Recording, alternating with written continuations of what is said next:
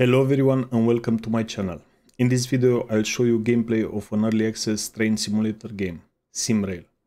And of course I'll talk about my first impressions with the game. The game is in early access and it's made by 20 or so people. So don't expect high polish and feature-rich product. And there's also a DLC for this game already, and this rubs people the wrong way. For good reason, to be honest. It looks bad when you are this early in the development of a game and come up with DLCs. In people's minds, you should finish the game they paid you to finish before adding these kinds of features. This is the DLC, which is mixed, but not many people bought it anyway. Let's see what the developers have to say about their game. SimRail is a new era of railway simulators. Realistic driving physics, the environment generated on the basis of geodetic data, and the extensive multiplayer mode are just some of the elements that game includes. Join the travel and visit about 500 kilometers of real routes created with all details. Take control of trains from different eras and drive safely to the final station on time. Most popular steam, diesel and electric vehicles use realistic physics based on technology known before only in professional simulators for training drivers. Enter in signal box, this is cool, and become a train dispatcher. Take care of your station, prepare the path for the train, keeping in mind the rules and schedule. The devices from different eras, but remember that something can always break. Enjoy multiplayer and cooperate with players from around the world as a train driver or as a dispatcher with real-time weather and communication. And the quality of graphics. Thanks to the Unity engine, you can lose yourself in the virtual world. The grass and trees moving depends on the wind, dynamic weather systems with puddles and snow drifts, living world, and yeah, this is marketing bullshit. Let's see what the game is like, you know.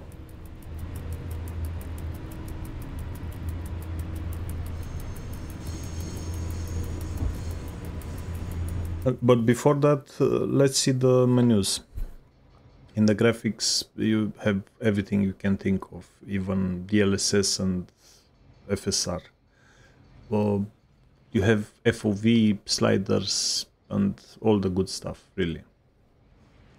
On the sound, also you can tune different ambient sounds and locomotives and stuff. So yeah, if something is too loud, you can tone it down.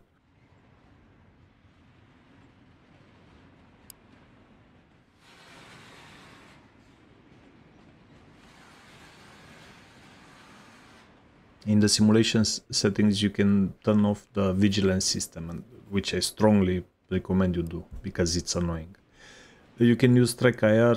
I have it here, but I didn't use it because I didn't know this feature exists in the game when I recorded it, you know. But I suspect it works. So yeah, we have so far in the game two routes, two sceneries, as they say. And in each scenery, they implemented, I don't know, a few scenarios with different locomotives, different loadouts. So yeah, the game has no story, has no career mode, which is a pity, but yeah, it is what it is. Every train game I saw follows the same pattern, really. In front of you, you can see a tracks locomotive with a freight train loaded with a coal for one of the power plants in eastern Poland. You will lead it on a section from Staszic coal mine in Katowice to the Sosnowiec. Everything looks cool, but stones on the tracks. I hate how everyone implements those in their games. Press 1 on a keyboard. I'm a 3D artist, by the way. I know I can do it better. Way better. With no resource cost, really. Turn on the battery and activate the driver's seat. The interiors look cool. The rear wall of the cabin. Hamulec To sit on the driver's seat, press on it. Hamulec bezpieczeństwa. Our vehicle I think that is powered by audio an is broken or overhead something. contact line system, so it's necessary to lift the pantograph. Hamulec bezpieczeństwa. Hamulec But the bezpieczeństwa. audio in this game is pretty good actually. Now, close the quick circuit breaker. If you don't mind the voices, because yeah, the devs are Polish and it's clearly their voices in the tutorials and stuff. So yeah, I expect in the final release they'll do something at least mimicking a professional narrator or something. The game loop is simple. You accelerate and yeah, you just need to manage your power and brakes, and this is it. And of course it differs from locomotive to locomotive, but this is the main gist of it, you know.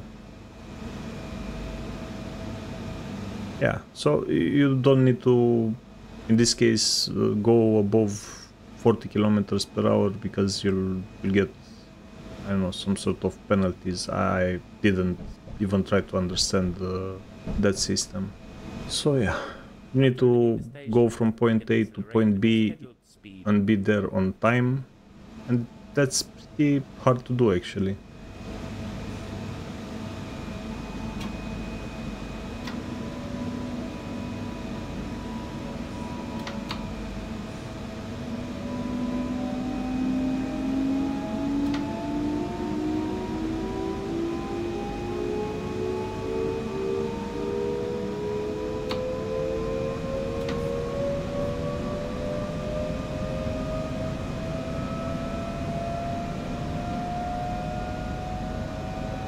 Because the times are tight, you don't have a lot of room for errors. So if you're below the speed like I'm here, I'm pretty sure you'll be late. And if you're above that, you'll get penalty points. So the complexity comes from managing speed, I believe. At least for me, this is the train needs a long distance to stop. After stopping, give permission to open the doors. Yeah, and you know, you need to know the stopping distance of your train, the braking distance. I mean, the messages and the signaling on the screen is a bit wonky because yeah, something just pops up telling you can stop now. Oh, Jesus. Fuck. Turn the key clockwise to activate the cabin.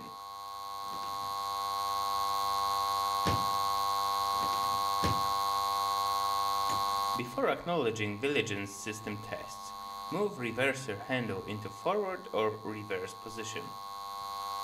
Acknowledge Vigilance system. Turn on the splitter of the radio telephone. It is located on the right hand side of the cabin's rear wall. Yeah, for these kinds of buttons that are out of your view, you need to implement some sort of arrows like the ones you see in shooters, you know, pointing you to the direction of the button because you don't see it. Sometimes the button is or the lever is hidden, and yeah. It would be cool. The pantograph. Wait for the voltage to appear. And the outline on the buttons which you need to press, there needs to be another color because on some panels I couldn't see that yellow Enable the circuit stupid little outline. It needs to glow. It needs to be bigger and I don't know, red or green. Enable compressor. Wait for a main tank to fill. Train brake handle is in a cutoff position. Move a train brake handle. In this case, you can clearly see it because it's a big element and it's in your face, but sometimes, trust me, you don't see it.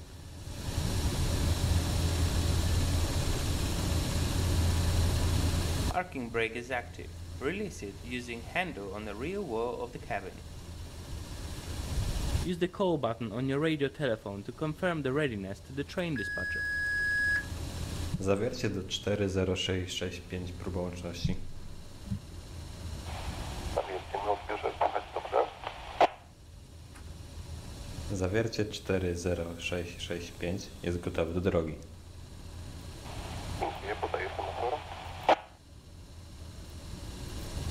To close line conductors, move drive handle to the first position. Successively increase position of the drive handle.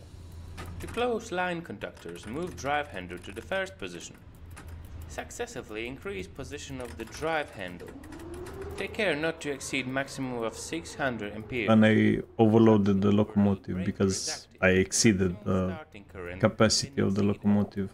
Move drive handle to 0 position. Acknowledge vigilance system. So yeah, so far so good. The tutorial is helpful and it does its job actually. It helps you. My problem is at some point the tutorial becomes useless, doesn't tell you anything, and you can do whatever you want, every wrong thing under the sky. And I think that's bad because the length of this tutorial is 50 minutes. And if you fail after 40 or 30 minutes of working these levers, it feels bad, I know. I don't know what else to say. It is just not right. First, move shunting and drive handle to the 0 position. Pull train brake handle towards you to apply braking force.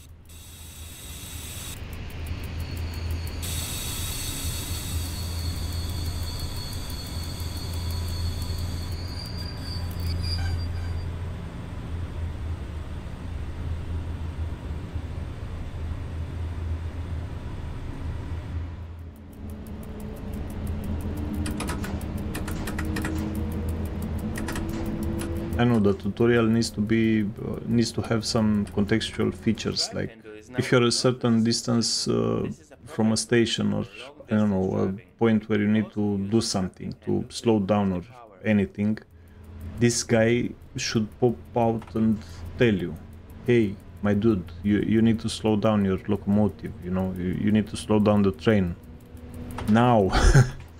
Because judging by your current speed, your braking distance is this long and stuff like that. I don't know, make it more useful, because right now, after that initial start, the tutorial ended basically.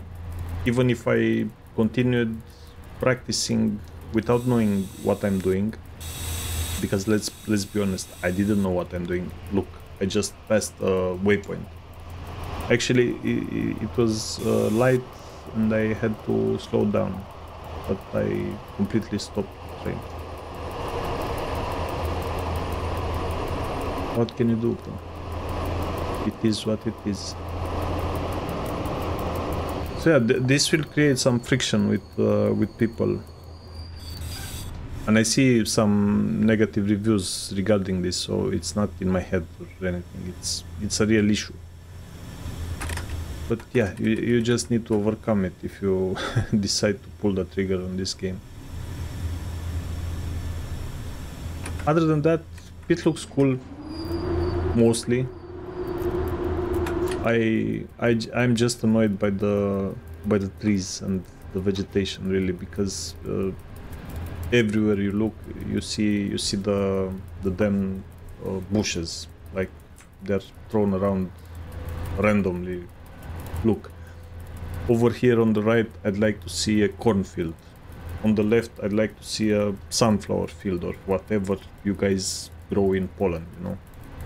It's at the moment it looks cool, but it's samey. It looks the same. It's just generic foresty area. The stations look great, though. I like them. I like the lines, the electric lines. I don't see a lot of anti-aliasing problems like I see in most games that have a lot of lines like this. The props in the stations are pretty cool. The locomotives and the wagons also look great. The buildings around the stations are pretty cool. People around. And here I failed to realize I need to change the channel. I mean, I realized clearly because I'm toying with the radio, but I forgot how to change it. And again, this was the perfect time for the tutorial guy to pop up saying, hey, you need to change the channel, the actual channel, and the glow to appear again on the button showing me, because it's a tutorial after all. I need help from the start to the finish, you know. And these messages are a bit confusing for me. I know I can clearly see them now in top right of the screen in the corner. It tells me you need to stop in whatever distance, but yeah, it needs to be somehow in my face. So I have some problems with the signaling in on the hard, and so here I stopped the train completely, and I need to release the brake to back down, to back up, because I overshoot the station, of course. So yeah, I think I'll that 0-minute delay it's a lie. I'm pretty sure I will have a hefty delay by the end of this.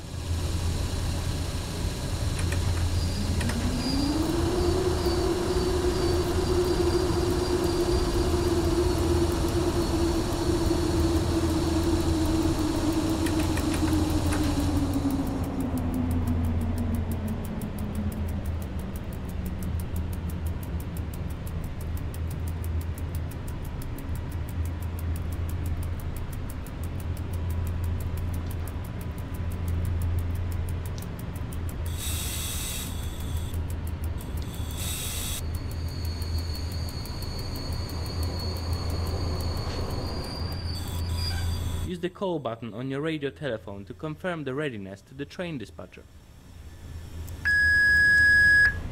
Dobrowa górnicza do 40665. Będzie wyjazd? Wyjazd to będzie się na sygnał skończymy, to pierwszy z powodu setki. No zrozumiałem.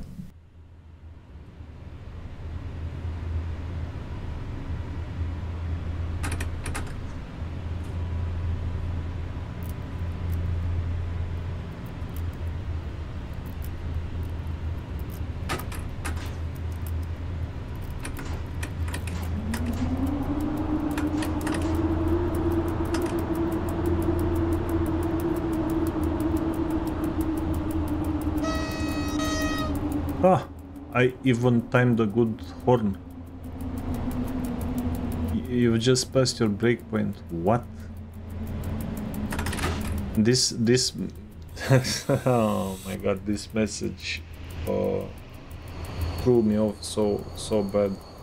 I just stopped the train for no reason. I should have just continued, but yeah, I braked and I stopped.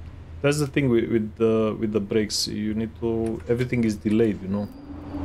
You apply the brake. You apply the brake, a few good seconds pass, and then when you release, oh, wow, look at this is so cool, another train. And also when you release the brakes, you need to, everything needs to be timed with a delay in mind while driving trains.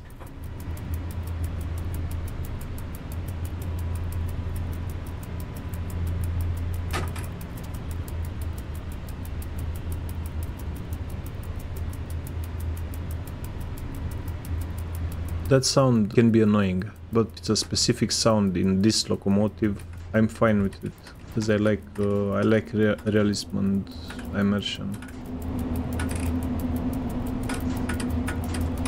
I don't know what I'm doing here. I should be accelerating more, I guess.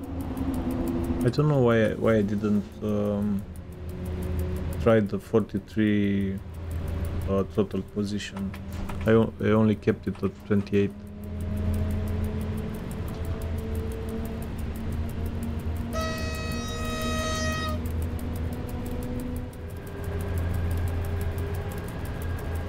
I'm approaching the station and I'm panicking.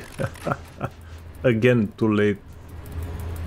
It's my first time, bro. What can you do? It's my first time. Emergency brake. Yeah.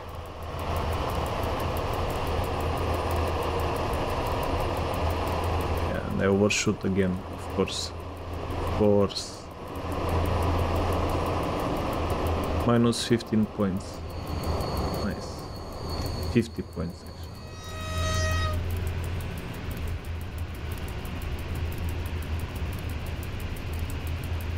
So yeah, this is it. The game is cool. I haven't tried the rest of the locomotives.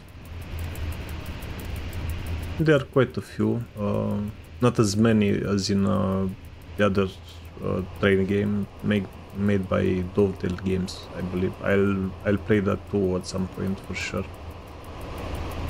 But there are quite a few locomotives in this. Yeah, and the final station, of course, I react slowly. What can you do, man? Oh, actually no, I stopped on time. So yeah, this took me 52 minutes and yeah, I got 6 minutes delay. That's a lot. So yeah, this is it from me. The game is fun. I believe it can be a lot of fun in multiplayer with real dispatchers and stuff that play around with the signals, because this is what I think they do. I have no clue as I didn't play it. But yeah, it could be fun if you'd have a dynamic campaign on the map. I don't know, something like constantly evolving servers or something. I don't know. I would explore more on that direction if I were the developer of this game, because this is what is lacking in these kinds of video games. They all have pretty cool routes, but you go from point A to point B without a purpose. Yeah, many people are turned off by this. I know I have problems in Microsoft Flight Simulator, flying around for multiple days after I finished learning an airplane, for example, because I don't see a purpose in it. If I want to fly in some place, I want to try a new plane.